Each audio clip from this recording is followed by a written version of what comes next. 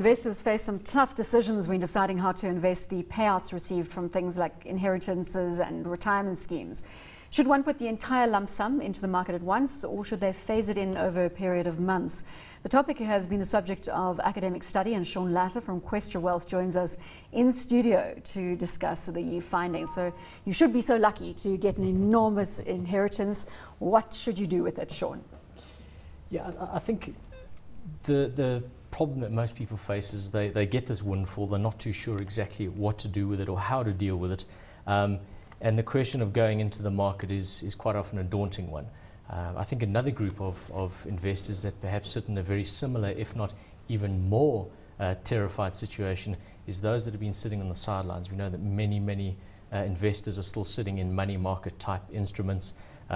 A year ago they might have been saying, look, there's too much volatility, there's too much uncertainty, and now they're sitting back and going, oh, hang, have I missed out, and is it not too expensive? So I've found that there's more and more questions coming around the topic of phasing in. In other words, instead of putting in it all at once, do I say do it over a 3-month period, 6 months, 12 months, or even longer? So those are the types of things that are coming up, and I think to deal with it, there is some research that's come out from not only a global perspective but also a local one, to kind of better understand what are the potential benefits and or pitfalls of taking such an approach. And Sean, what are those, we wanted to understand those findings, because I mean, besides those 2 reasons we listed in the intro, there's a lot of people selling businesses, getting massive lump sums, and you know, if you manage to put your money in March 2009, I think, or actually a little bit before that, in 2008, you would have maybe just got back to where you were pre the crash. So quite an important thing from an investor perspective is to think how to allow this money to get its market exposure. What's the sort of research, what's the recommendation that's come from the research that you've looked at? I think that the key findings in the research, both globally and here, really points to 2 factors, and really it's around, if we're going to make a financial decision, what's the best financial decision, and that sort of forks out in 2 further areas in terms of returns and risk, and the others from a behavioral point of view. So purely from a financial perspective, one has to look at it and say, is phasing in better? What we found on a global and local perspective is that only 33 in local terms, or 38% in global terms. We are isolating equities here in the discussion. We're isolating. So first of all, you've got to decide, are equities the way to go? And once you've done that, you've got to decide how to deploy your money. Correct. And certainly are equities going to make a key or core component of the portfolio? So it's purely equities. What we found is that phasing in only 33 to 38% of the time allows you to be better off from a returns perspective, which means that overwhelmingly a lump sum from a returns perspective is going to be better for you. But that might be a very hard pill for many people to swallow, especially if they do see a crash shortly after investing their capital. It does sound a lot more risky. You know, we sort of talk about with unit trusts and exchange traded funds, rand dollar averaging, or rand cost averaging as it's called, where you save a little bit of funds every month, and then it smooths out any chinks in the sort of profile of the returns that you get. But you know, is that, if I take the example of a person who sold a business for 100 million, the research says that, but you as a financial advisor, can you stomach that and advising the client that, with the risk that he could take a substantial hit on his money invested if he gets the timing wrong? Well, yeah, I think that's a reality that's out there.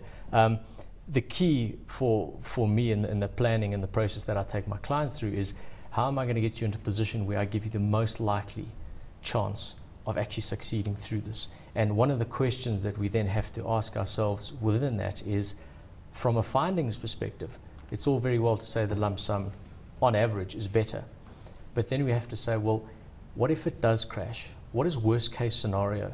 And what we found with phasing in is, if we assume worst case scenario, you'd be 5% better off if you phased in, versus if you took the average, you'd be 1% worse off from a returns perspective. So there is very much around having a look at it and saying, from a returns perspective, if I'm looking for returns enhancement, lump sum's the way to go. If I'm looking at risk management, phasing in is going to really assist me there. Let's just go back to the time period over which you need to phase in, because that's also critical in terms of the research. Absolutely. I think in terms of the research, what we find, the 3-month story is null and void. It doesn't really make a difference. And what you find is over 12 months, the same applies. Okay, so what we're left with, in essence, is the 6 to 12-month period. And what the findings have really found is that the 9-month, hitting it straight between those two periods, is the optimal time to look at it. Simplify for me. I'm a little slow today. One would have a look at it and say, from a phasing in perspective, today I've got this 100 million 33% of it in? I'm going to, the first month, put 1/9 of it. The second month, See, I was way 1/9. behind you. Yeah. All right. So as every month passes, you're going to feed one sort of fraction of that 9 months into the market. The key with this, however, is that you have to set it up in a way where your hands are almost taken out of the decision making. And that's very difficult. Because if you're going into phasing in the first place, you're anticipating a knock in the market. And you're saying, what if this really happens? And if it really happens, phasing in is going to work incredibly well.